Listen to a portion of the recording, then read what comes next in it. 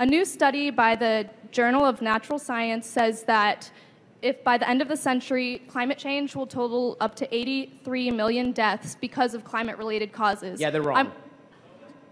Hi, Ben. My name's Ember.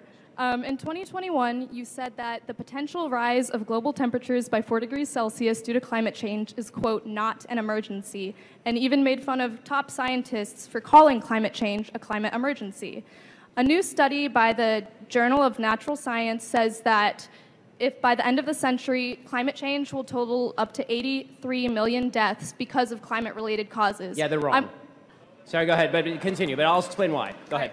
I'm wondering, Ben, why you believe that climate change is not an emergency. Okay, because they're wrong. The reason that they are wrong is because all of these studies are done in the absence of mitigating measures. So there's two ways you can deal with it. One is mitigation, which is we all stop driving cars, we stop using electricity, we don't have kids anymore, right? We really cut down on our carbon usage in ways that are catastrophic to the world economy, and what it really mostly does is it says to people in the developing world, hey, you're screwed. In order for us to take the mitigation measures that would be necessary in order to dramatically lower the trajectory of global climate change, you'd have to get China to sign on, which they will not. You'd have to get India to sign on, which they will not. Those are the two largest carbon-based emitters on planet Earth, and we live in a geopolitical world in which a carbon emission from China counts the same as a carbon emission from the United States. And as I've said before and been mocked for it, the simple fact of the matter is, over the course of the next 100 years, when you see all these maps and it's like, this area will be flooded and all those people will be dead. No, because they won't be living there.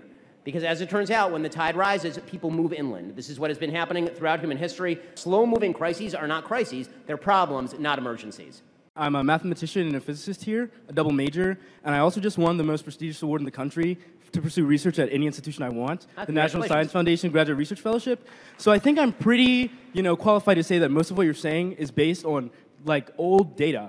But my question to you, I want you all to realize that. Last month, but sure. For example, gender identity disorder, that's the DSM-4, bro. We use the DSM-5 now for psychologists to be able to talk about... I literally cited the DSM-5 in the speech, and it's called gender dysphoria, which is the term that I use throughout the speech, not gender identity disorder. You sound like a bozo, bro.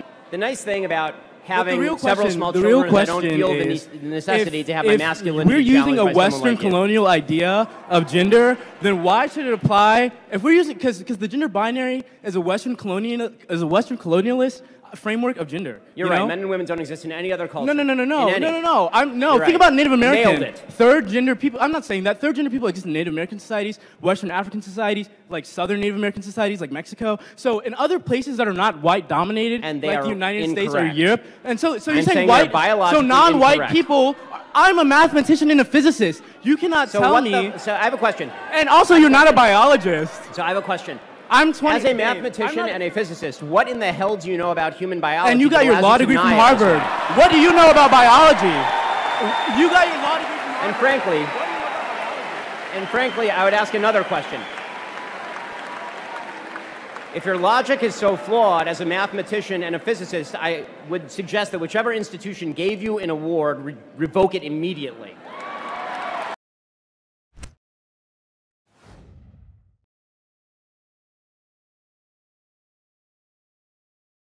Hey guys, if you like smart, nuanced, left-right conversations and interviews in a world where there are very few of those. Do you want to hear both sides of an issue? Do you want to hear people debate it out? Then you need to subscribe to our new YouTube channel by clicking the link in the description or the pop-up button that appears on your screen.